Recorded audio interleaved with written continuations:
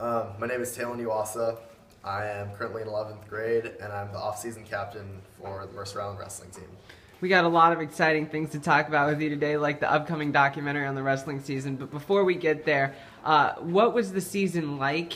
Can you reflect on that?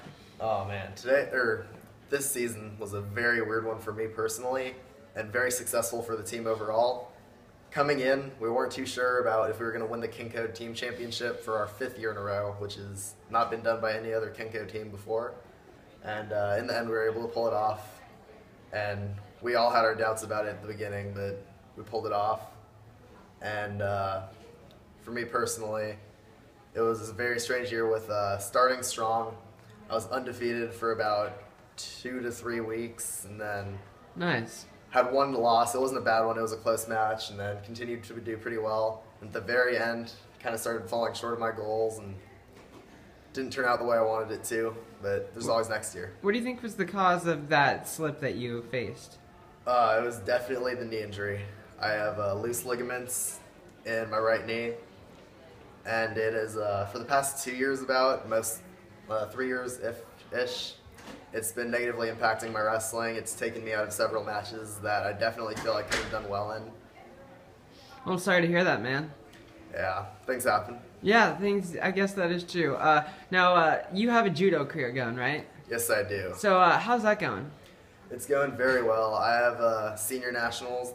My first senior nationals coming up in about 2 weeks. That's very exciting. And this summer I'm going to Hawaii for junior nationals. Nice, man. Well, good luck. Good luck. Thank you. So, let's talk about the documentary you are producing. How's that going along? What's it going to be like, and when can we expect it to come out? It's going very good. I gotten a couple interviews done already, and I have trailers coming out.